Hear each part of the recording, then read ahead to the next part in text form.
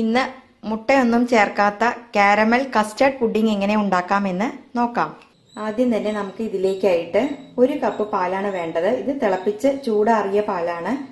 പിന്നെ വേണ്ടത് 1 കപ്പ് ഇതുപോലെ കട്ട തൈര്. നമ്മൾ വീട്ടിൽ ഉണ്ടാക്കുന്ന കട്ട തൈര് ആണെങ്കിൽ അതിൽ ജലാംശം കാണും കേട്ടോ. അപ്പൊ നമ്മൾ എന്താ ചെയ്യേണ്ടതെന്ന് വെച്ചാല് ഒരു ടവലില് ഈ തൈര് ഒഴിച്ചിട്ട് അതിലത്തെ ജലാംശം മുഴുവൻ വാർന്ന ശേഷം ബാക്കി വരുന്ന അങ്ങനെ കട്ടയായ തൈരുണ്ടല്ലോ അത് മാത്രം എടുക്കാവൂ. അതുപോലെ ഒത്തിരി പുളിച്ചു പോയിട്ടുള്ള തൈരും നമുക്ക് നന്നല്ല അതിനായിട്ട്. അതല്ലാന്നുണ്ടെങ്കിൽ നമുക്ക് മിൽക്കി മിസ്റ്റിന്റെ കേട് വാങ്ങാം. യോഗട്ടാണ് ഏറ്റവും നല്ലത്. അത് വീട്ടിൽ ഉണ്ടാക്കുന്നതാണെങ്കിൽ അങ്ങനെ ഞാൻ പറഞ്ഞ പോലെ വെള്ളമൊക്കെ നീക്കിയിട്ട് ഇതുപോലെ കട്ടക്കുള്ള തൈരെടുക്കാനായിട്ട് പ്രത്യേകം ശ്രദ്ധിക്കുക. 1 കപ്പ്.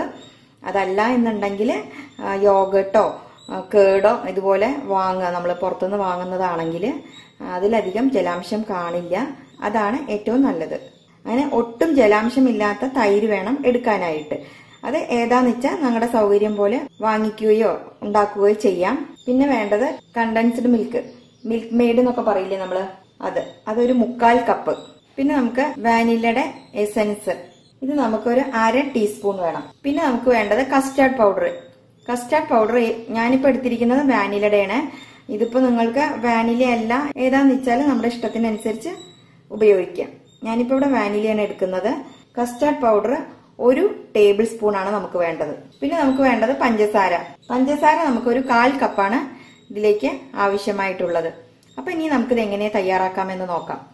ആദ്യം നമുക്ക് മിക്സിയുടെ ജാർ എടുക്കാം. ഇതുപോലെ ഒരു വലിയ ജാർ എടുക്കാം. ഇനി ഇതിലോട്ട് നമുക്ക് 1 കപ്പ് പാൽ ഒഴിച്ചു കൊടുക്കാം.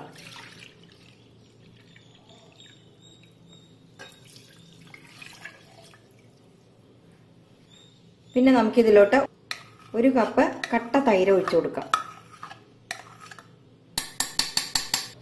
ഇനി നമുക്കിതിലേക്ക് ഒരു 1/4 കപ്പ് കണ്ടൻസ്ഡ് മിൽക്ക് ഒഴിച്ചു കൊടുക്കാം. ഈ കണ്ടൻസ്ഡ് മിൽക്ക് നമുക്ക് ഏറ്റക്കുറച്ചിൽ വരുത്താട്ടോ. ഓരോരുത്തരുടെ ടേസ്റ്റിനനുസരിച്ചിട്ട്, മധുരത്തിന്റെ ടേസ്റ്റിനനുസരിച്ചിട്ട് കുറച്ച് കൂട്ടുകയൊക്കെ ആവാം. ഞാനിപ്പോ ഇവിടെ 1/4 കപ്പാണ് എടുത്തിരിക്കുന്നത്. ഇനി നമുക്ക് ഇതിലോട്ട് 1 ടേബിൾ സ്പൂൺ കസ്റ്റാർഡ് പൗഡർ ചേർക്കാം. ഒപ്പം തന്നെ 1/2 ടീസ്പൂൺ വാനില എസൻസ് കൂടി നമുക്ക് ഇതിലേക്ക് ചേർക്കാം. വാനില എസൻസ് ഇഷ്ടമില്ല എന്നുണ്ടെങ്കിൽ ഇത് ചേർക്കണ്ട കേട്ടോ. ഇനി ഇതെല്ലാം കൂടെ നമുക്ക് നന്നായിട്ടൊന്ന് മിക്സ് ചെയ്ത് കൊടുക്കാം.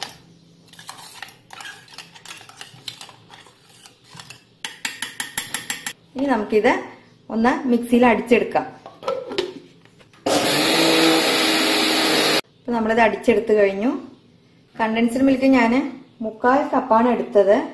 നമുക്ക് ഏറ്റക്കുറച്ചിൽ വരുത്താന്ന് ഞാൻ പറഞ്ഞുല്ലോ. കുറച്ച് വേണമെങ്കിൽ കൂട്ടുകയോ കുറയ്ക്കുകയോ ചെയ്യാം. ഞാനപ്പോ ഇത് 200 ഗ്രാമിന്റെ ഒരു ബോട്ടിലാണ്. ഇത് പൊട്ടിച്ചു കഴിഞ്ഞല്ലോ. ഇനിയിപ്പോ അത് വെച്ച് കഴിഞ്ഞാൽ നമുക്ക് ഒരു സ്പൂണ്, ഒരു കഷ്ടി 1-1.5 ടേബിൾ സ്പൂണൊക്കെ ബാക്കിയുള്ളൂ. അപ്പൊ ഞാൻ അതും കൂടി എടുത്തിട്ടുണ്ട്. അതായത് ഞാൻ 200 ഗ്രാമാണ്. 200 ഗ്രാമിന്റെ ഒരു ബോട്ടിലാണ് എടുത്തിരിക്കുന്നത്. അപ്പോൾ ഇനി നമുക്ക് ഷുഗർ കാരമലൈസ് ചെയ്യാം. സ്റ്റൗ കത്തിച്ചിട്ട് ഇതുപോലെ ഒരു ചീനച്ചട്ടി വയ്ക്കാം. ഇനി നമുക്ക് ഇതിലോട്ട് ഒരു 1/4 കപ്പ് പഞ്ചസാര ചേർക്കാം. 1/4 കപ്പ്. ഇത് കാരമൽ ചെയ്യുമ്പോൾ നമ്മളിതിൽ വെള്ളം ഒന്നും ചേർക്കുന്നില്ല, വെറും പഞ്ചസാര മാത്രമാണ്. അതുപോലെ ഇങ്ങനെ ഇളക്കിക്കൊണ്ടേയിരിക്കണം. ഒരു ലോ ടു മീഡിയം ഫ്ലെയിമിൽ ഇതുപോലെ നമ്മൾ ഇളക്കിക്കൊണ്ടേയിരിക്കണം. ആ കളർ ഒന്ന് ചേഞ്ച് ആവുന്നത് വരെ. ഇതിന് നമ്മൾ നെയ്യോ വെള്ളമോ ഒന്നും ചേർക്കരുത് കേട്ടോ. പഞ്ചസാര കാരമൽ ചെയ്യുമ്പോൾ ഡയറക്റ്റ് ഇങ്ങനെ പഞ്ചസാര മാത്രം ചൂടാക്കി എടുത്താൽ മതി.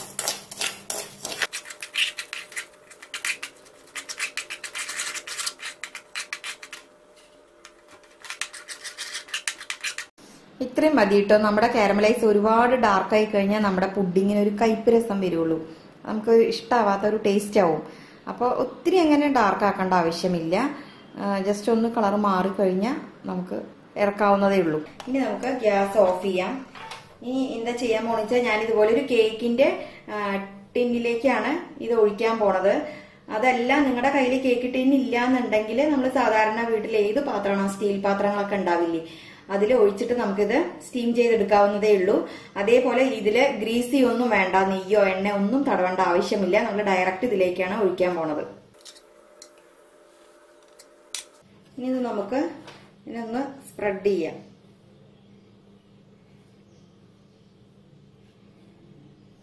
ഇതുപോലെ ഒന്ന് 4 ഭാഗത്തേക്ക് നമുക്ക് ഇങ്ങനെ ഒന്ന് ചുറ്റിച്ചു കൊടുക്കാം.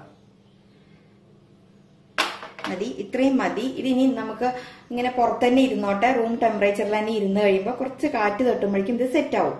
അത് കഴിഞ്ഞ് നമുക്ക് ആ പാലിന്റെ മിശ്രിതം ഇതിലേക്ക് ഒഴിക്കാം. അപ്പൊ നമുക്ക് ഇതൊന്ന് സെറ്റ് ആവുന്നവരെ വെയിറ്റ് ചെയ്യാം. ഞാനിത് ഇപ്പുറത്തോട്ട് മാറ്റി വെക്കുകയാണ്, ചൂടാറട്ടെ. ഇപ്പൊ നമ്മളൊരു 5 മിനിറ്റ് ഫാനിന്റെ ചോട്ടിൽ വെച്ച് കണ്ടില്ലേ, കറക്റ്റ് സെറ്റ് ആയിട്ടുണ്ട്. ഇനി ഇതൊന്ന് നല്ലോണം സെറ്റ് ആയിട്ടുണ്ട്.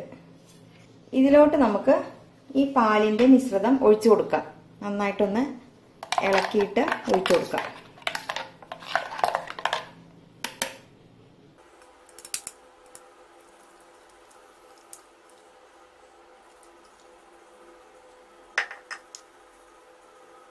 ഇനി നമുക്കത് സ്റ്റീം ചെയ്തെടുക്കാം.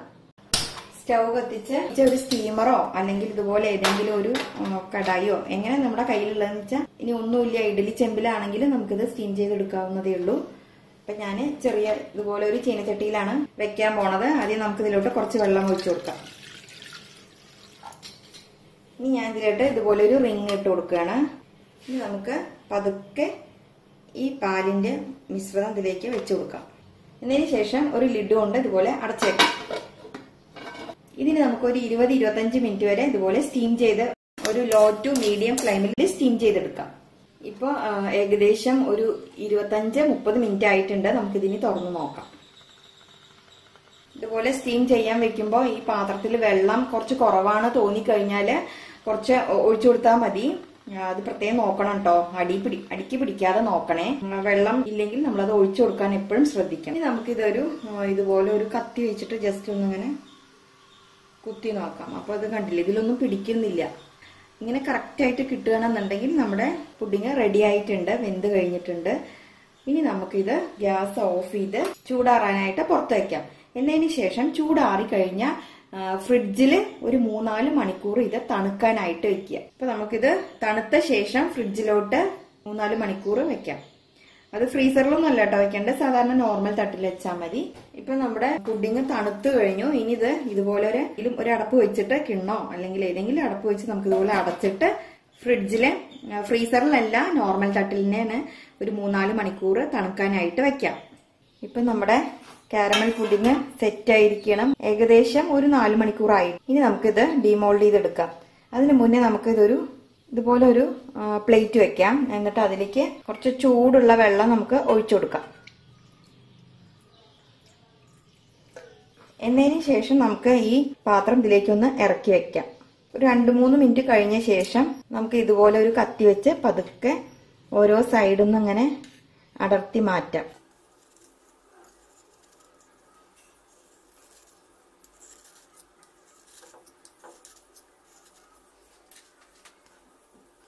ഇത്രയും മതി. ഇനി നമുക്ക് ഈ പ്ലേറ്റിലേക്ക് ഡിമോൾഡ് ചെയ്തെടുക്കാം. ഇങ്ങനെ വെച്ച് പതുക്കെ മറിച്ചു കൊടുക്കാം.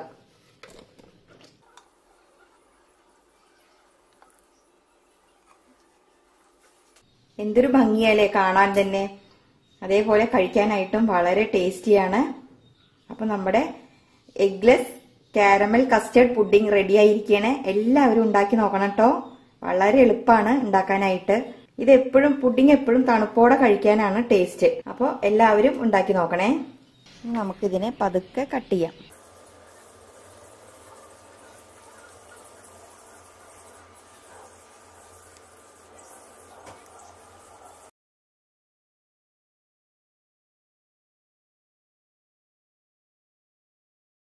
ഇനി ഞാനിതൊന്ന് ടേസ്റ്റ് ചെയ്ത് നോക്കട്ടെ കേട്ടോ.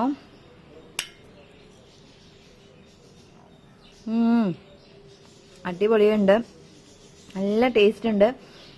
തീർച്ചയായും എല്ലാവർക്കും ഇഷ്ടാവും. എല്ലാവരും ഉണ്ടാക്കി നോക്കണം. ഒപ്പം ഇനിയും ചാനൽ സബ്സ്ക്രൈബ് ചെയ്യാത്തവരുണ്ടെങ്കിൽ സബ്സ്ക്രൈബ് ചെയ്യാനും ഷെയർ ചെയ്യാനും ഒന്നും മറക്കരുത്. ഇനിയും അടിപൊളി റെസിപ്പീസുമായിട്ട് നമുക്ക് വീണ്ടും കാണാം. Thank you.